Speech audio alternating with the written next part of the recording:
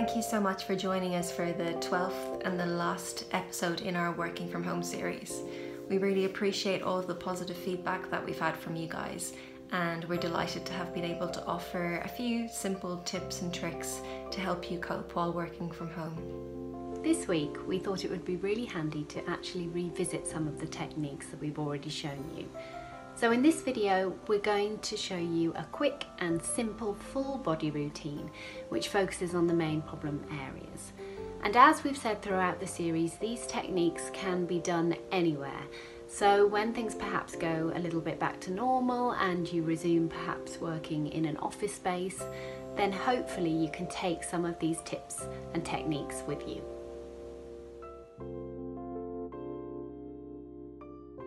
Start by gently tipping your left ear towards your left shoulder till you start to feel a stretch in the left side of your neck.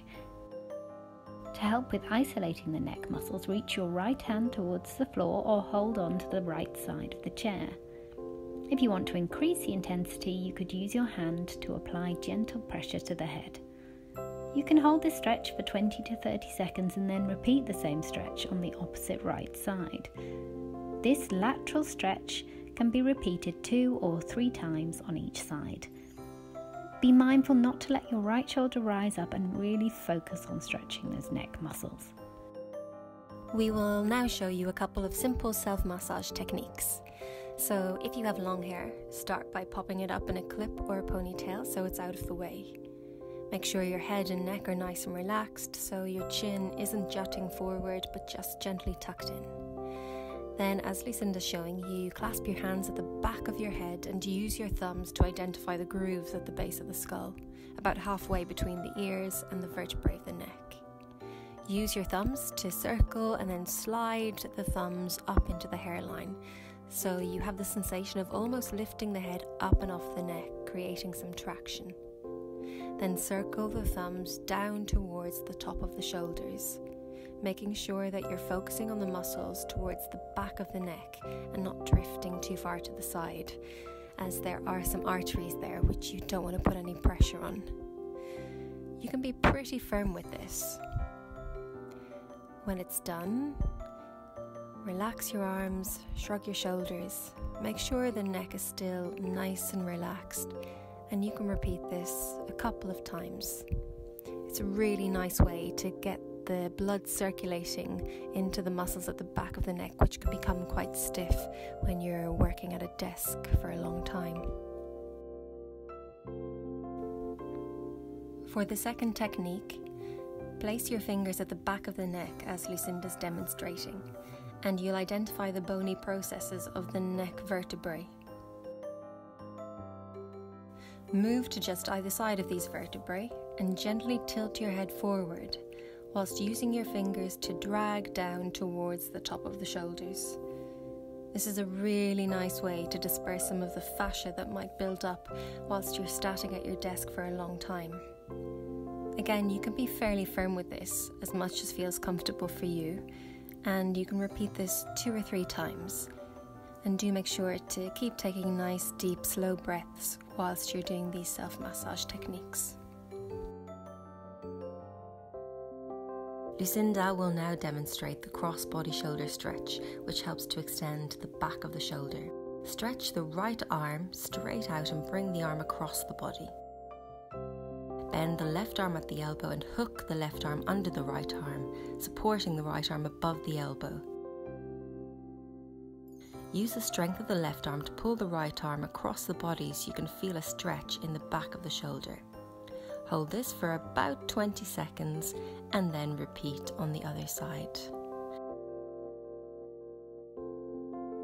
For self-massage of the shoulders, start by slowly grabbing and then releasing the tissue of the upper traps, starting at the base of the neck and working all the way down and over the top of the arm. Make sure the arm that's not massaging is loosely hanging by the side of the body without tension. Now, as Lucinda's showing, make a pincer shape with your thumb and fingers to pinch the upper traps with an upward motion. Rotate your head to the opposite side to create counter stretch, and then work from the base of the neck all the way over the top of the shoulder. but be mindful to just pinch the upper shoulder muscle fibers and avoid the delicate muscles at the front of the neck. You can do this 2 or 3 times.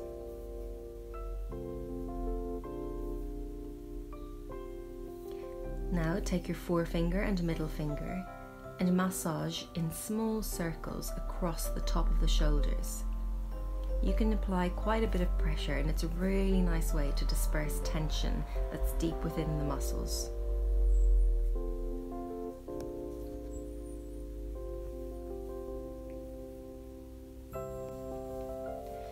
Now, as Lucinda will show, with your fingers separated and your head slightly tilted forward, rake your hands across the upper shoulders all the way from the back to the front. And this is a really nice way to help completely release the muscle fibers.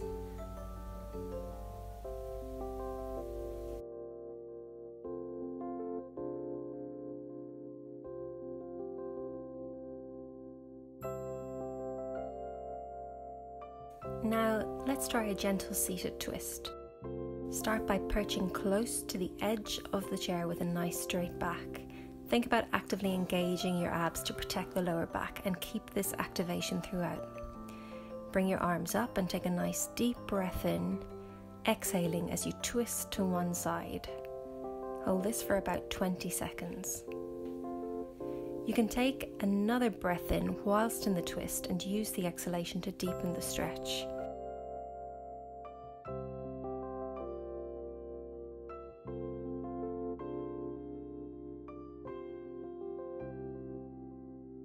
You can use the opposite arm to add a bit of extra resistance, as you'll see Lucinda demonstrating. This is a really nice stretch to warm the muscles around the lumbar vertebrae.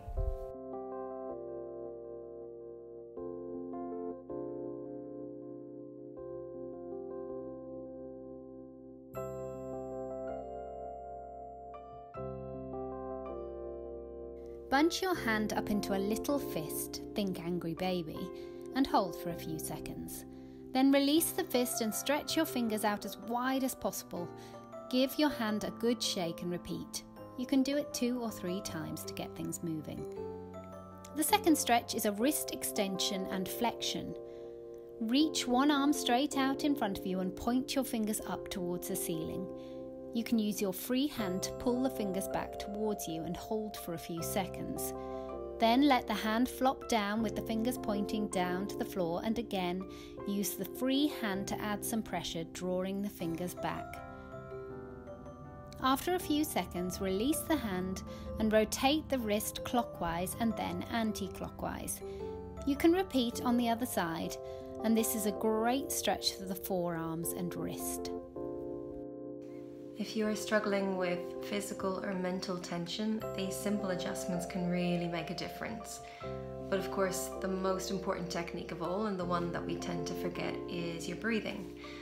If you'd like to try some breathing techniques, we do go through that in more detail in episode 1 of this series, so give it a look. As already mentioned, all of these massage techniques that we show you in our videos can be done without oils. However, if you do fancy adding this extra element into your self-massage routine, check out our video 6, which gives you some really useful tips on the best types of oils and essential oils you can use. Thanks again for watching these episodes, everyone, and we really look forward to seeing you back in the workplace. Stay safe and stay healthy.